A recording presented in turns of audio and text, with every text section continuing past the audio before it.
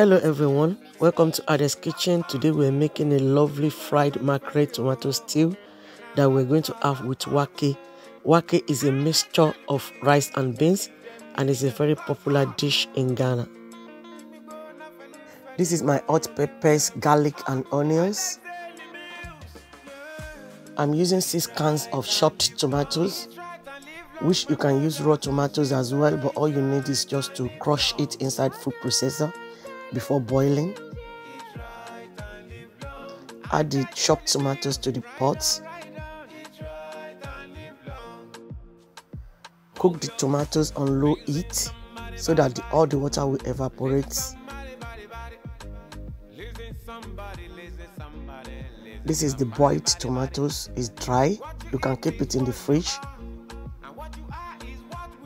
This is my mackerel, which I have washed. Add water to the fish and add salt and leave it for like 1 hour to marinate inside the water.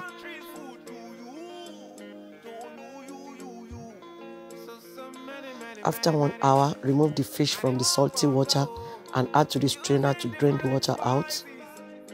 Add vegetable oil to the pan. I'm using non-stick pan so that it will enable me to properly fry my fish without breaking. Add the fish to the hot oil. Please don't forget to like, comment and share.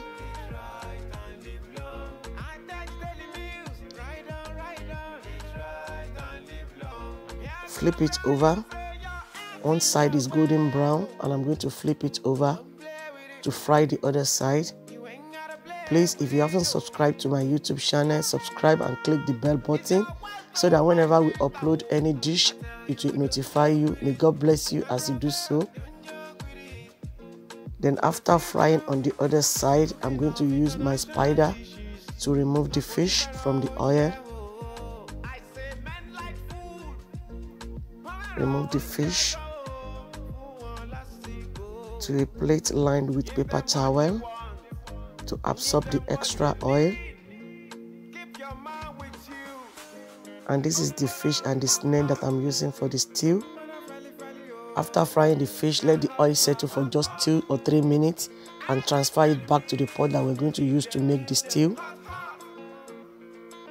After transferring the oil, heat it up for a few minutes and add the crushed garlic, hot peppers and the onions. Please don't forget to like, comment and share. Stir and fry for a few minutes. Add the tomato paste. You can use any brand of your choice.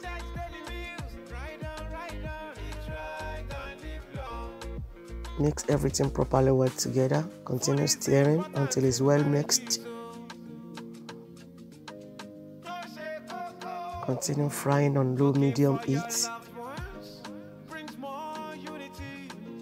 Please don't forget to like, comment and share. And don't forget to subscribe to our YouTube channel. And finally add the tomato, the boiled tomatoes.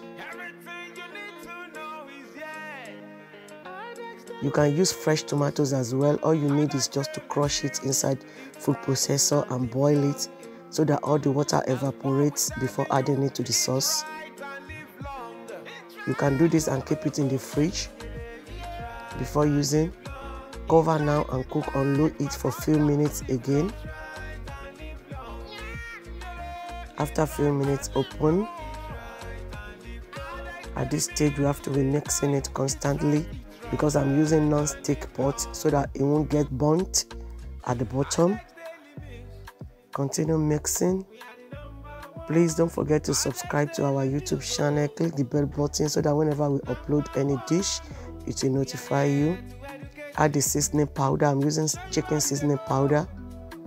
Mix everything well together and always taste for more seasoning, or you don't add too much, especially salt.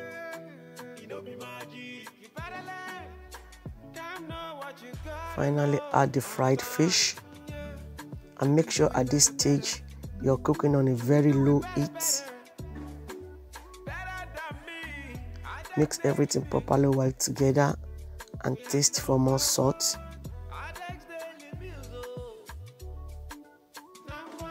Add salt if you need to and mix everything properly well together. my lovely tomato stew is ready that we're going to have with waykee. And check how I cooked my waykee rice in my next video.